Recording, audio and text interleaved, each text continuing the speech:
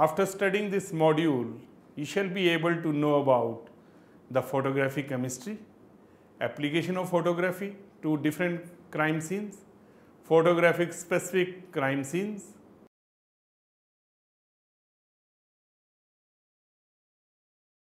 Today, a digital camera or mobile phone, etc., has revolutionized our thought and made it most convenient for us to take a picture of any person, accident or crime site or any other special situation which we want to record in a better way, and quality of photography is much better than the earlier. The same image or picture can be uploaded on the net website and can be shared with our friends in just a moment. But when photography started, it is used to spend hours and a lot of money to take a photograph without any guarantee of good quality, which would come out very blurred. In photographic chemistry, the photographic film and paper was treated with chemicals after exposing them to light to produce a negative and positive image. This chemical processing transformed the latent image into a permanent visible image. Practical photographic chemistry was first devised in 1830 by Louis Jacques Monde Daguerre of France and by William Henry Fox Talbot of England. According to a method of Daguerre, a silver iodide coated silver plate was exposed to a light in a camera which decomposed the exposed silver iodide to metallic silver and iodine. A clear permanent image was obtained by treating the plate with vapors of mercury, that is by amalgamation of the silver. The remaining silver iodide was removed by rinsing it with a strong salt solution. A positive image became visible by holding this Daguerre type in oblique light against a dark background. So that the amalgamated silver zones appeared bright and silver plate appeared dark. Photographic film was made up of nitrocellulose strip. Many layers of silver iodide were also coated, each layer with a different dye. Each dye responds to light of certain color only.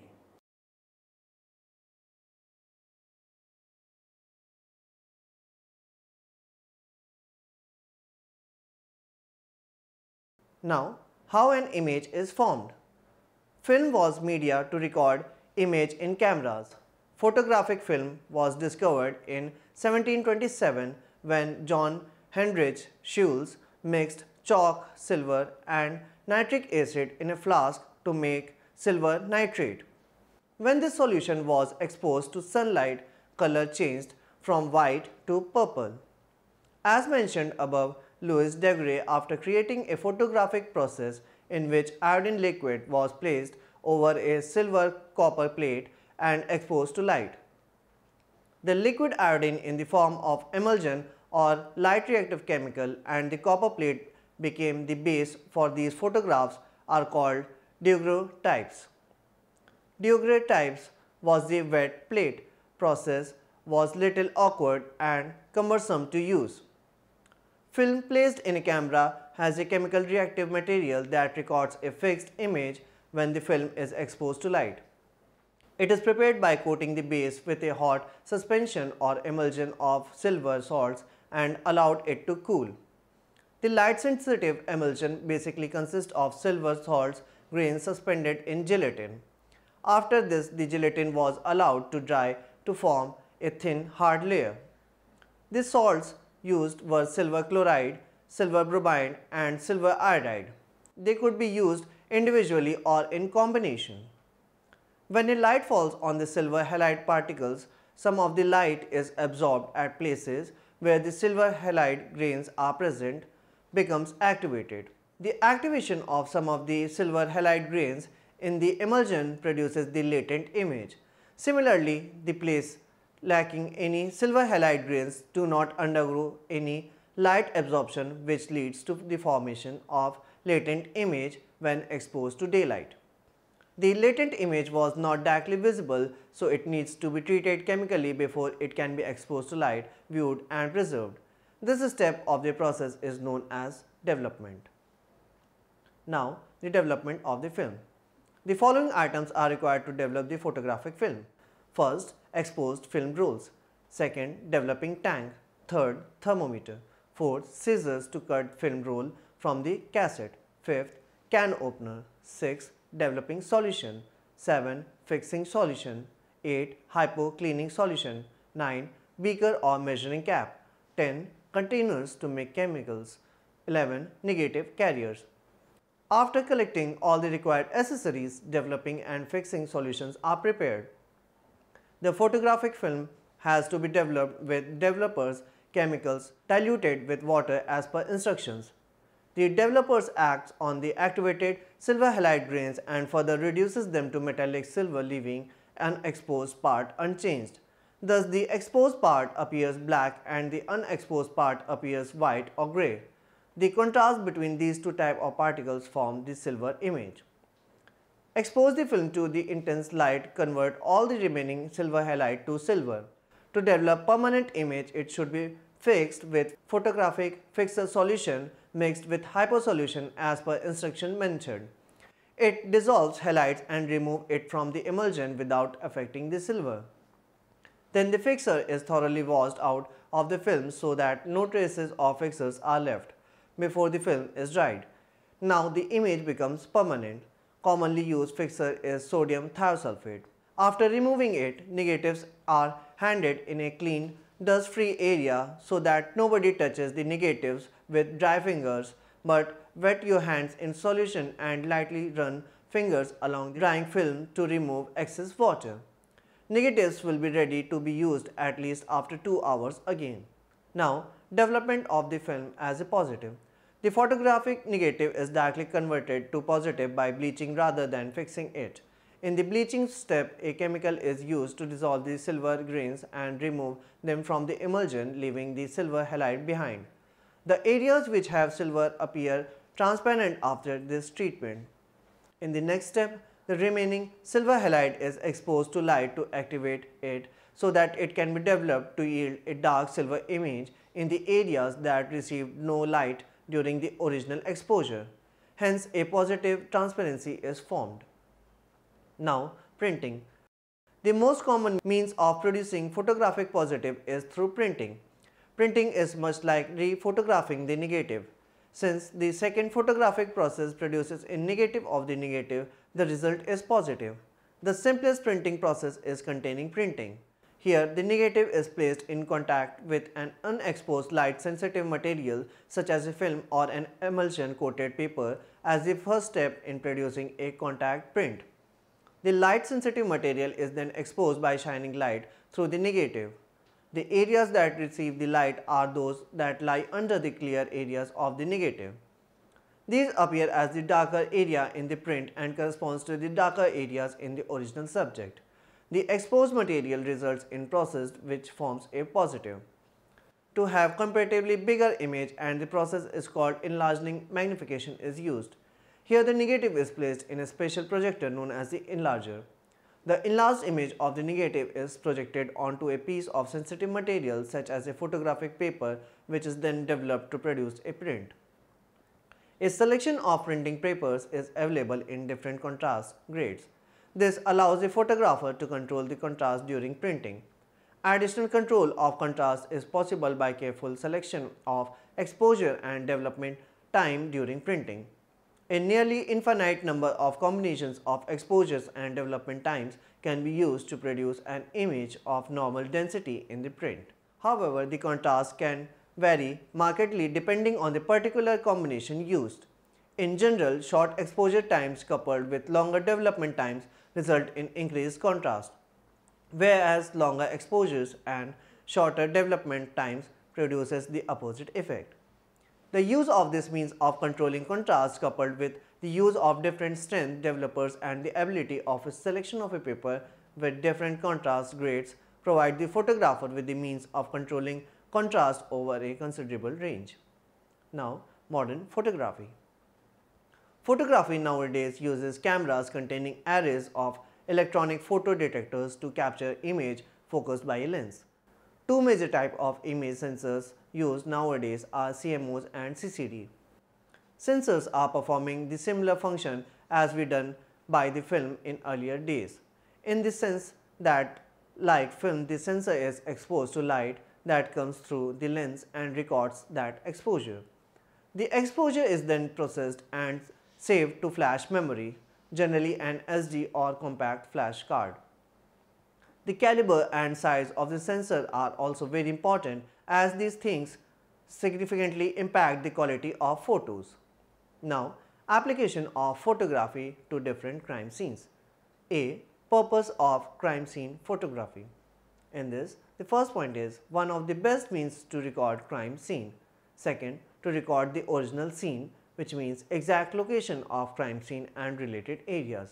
Third, to record the initial appearance and exact location of physical evidence at the crime scene. Fourth, to record the point of entry. Fifth, recognized and marked evidences can be photographed first before the collection process starts. Sixth, it will provide investigators and others with permanent visual record of the whole crime scene for later use in the investigation. Seventh, photographs are also produced in court trials and hearings to authenticate the verbal statements. Eighth, in case of accident scene, the photographs should be clicked to fix the location where accident took place, registration number of the vehicle involved, and other marks which can be useful in finding the cause of accident. 9. All the close photographs must be taken by putting at least one scale if not two. 10. If possible, 2 or 3 photographs of the viewer must be taken. 11. To record the point of exit. 12. Vehicle used to reach and get away from the crime scene. 13. Track marks if any. Now B. Admissibility of photographic evidence. The photographs must qualify the following major points to be admitted by the court of law. In this, the first point is photographs of the objects must be material or relevant to the point of issue. Second, the close-up photograph must be taken by putting 1 or 2 scale and should not appeal to the emotion or trend to prejudice the court of jury. Third, there shouldn't be any adulteration, distortion, and not misrepresent the scene of the photograph or the object it purports to reproduce. Fourth, there shouldn't be any alteration in the photographs. Now, photographic specific crime scenes. Each and every crime scene is unique and has unique characteristics. So, different types of photographs are required for different crime scenes, and they are always decided by the investigator present at the crime scene and based on his experience. Different crime scenes and the types of photographs required have been discussed as follows. Now, homicide. In this, the first point is use color photographs. Second, photographs. Example, homicide inside a residence. In this, the first point is exterior of the building. Second, evidence outside the building. Third, entrance into the scene. Fourth, room in which the body was found. Fifth, adjoining rooms, hallways, stairwells. 6. Body from 5 angles. 7. Close-up of body wounds. 8. Weapons. 9. Trace evidence. 10. Signs of activity prior to the homicide. 11. Evidence of struggle. 12. View from position witness had at time of the witness. 13. Autopsy. Now, suicide or other dead body. If there is any doubt, photograph the scene as a homicide and the marks pointing towards the suicide may be included. Now, in burglaries. First point is photographs residential or commercial burglaries. In this, A. Exterior of building. B. Point of entry. C. Entrance into scene. D. Interior views. E. Areas from which valuable articles were removed. F. Damage to locks, safe, doors, tool marks. G. Articles or tools left at the scene by the suspect. H. trace evidence, I. Other physical evidences such as tool marks, etc. Now, in assault cases and injuries, photographing injuries, face of victim in the photographs, bruises, bite marks in this orientation shot, close up at 90-degree angle to avoid distortion, ruler in some plane as bite marks, focus carefully, bracket exposures. Second is equipment. In this, the first point is always use color film and no filter. B. Use color charts and rulers. C. Flash units with diffused lightings. Now, in the case of traffic accidents and hit and run cases, in this, the first point is photograph at the accident scene. In this, A. Where the vehicle came to rest and its position. Photographs should show the relationship of every vehicle with each other. In this, B. Damage to vehicle. Technical photographs of damage to a vehicle. Second, do not take any oblique or corner photographs to show damage for reconstruction purpose because they are not aligned with the axis of the vehicle. They tend to conceal the amount and direction of the damage. Next point, take 6 photographs. Take one of each end of the vehicle straight on. If possible, take one more from overhead. Next point, use electronic flash to fill in shadows within the damage. Next point, debris or marks on the roadway. Next, view each driver head approaching the key point of the accident. Next, view from the point a witness observed the accident at witness eye level.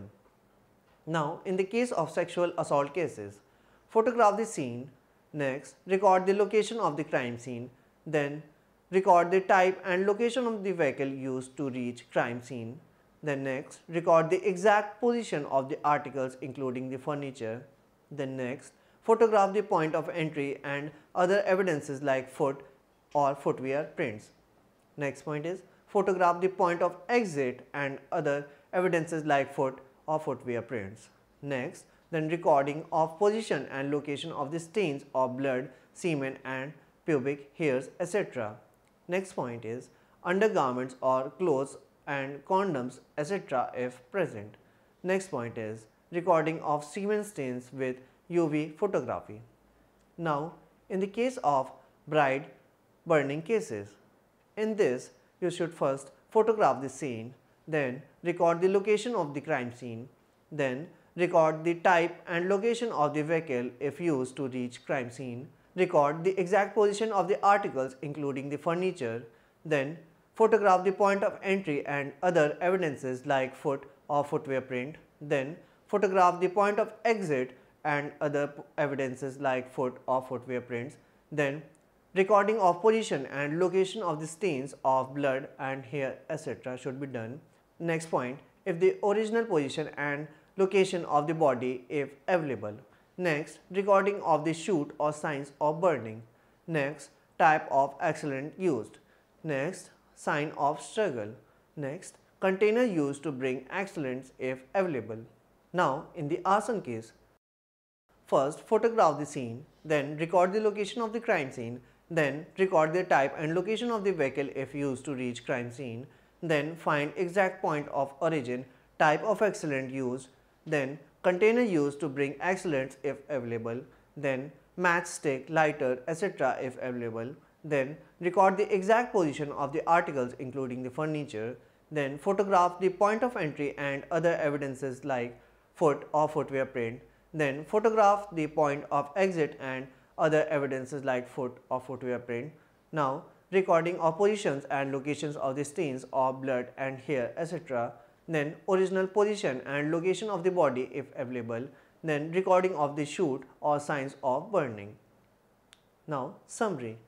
In photographic chemistry, the photographic film and paper was treated with the chemicals after exposing them to light to produce a negative and positive image.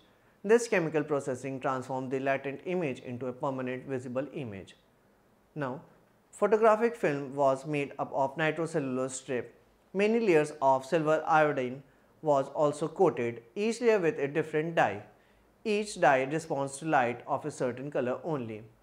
The photographic negative is directly converted to positive by bleaching rather than fixing it. In the bleaching step, a chemical is used which dissolves the silver grains and removes them from the emulsion, leaving the silver halide behind. The areas which have silver appear transparent after this treatment. The most common mean of producing photographic positives is through printing. Printing is much like re-photographing the negative. Since the second photographic process produces a negative of the negative, the result is a positive. Now, each and every crime scene is unique and has unique characteristics. So, different type of photographs are required for different crime scenes, and these are always decided by the investigator present at the crime scene and based on his experience.